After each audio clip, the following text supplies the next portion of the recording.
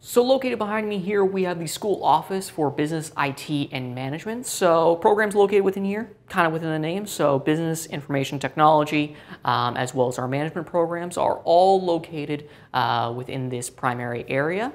So a couple different functions of a school office that you should know about.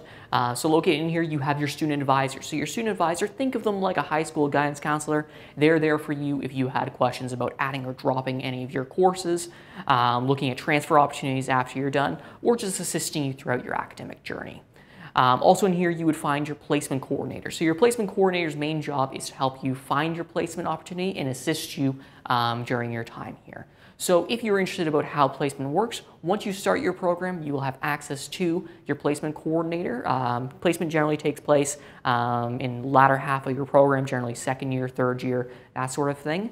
So you'll connect with them and you'll learn more about the placement opportunities available to you.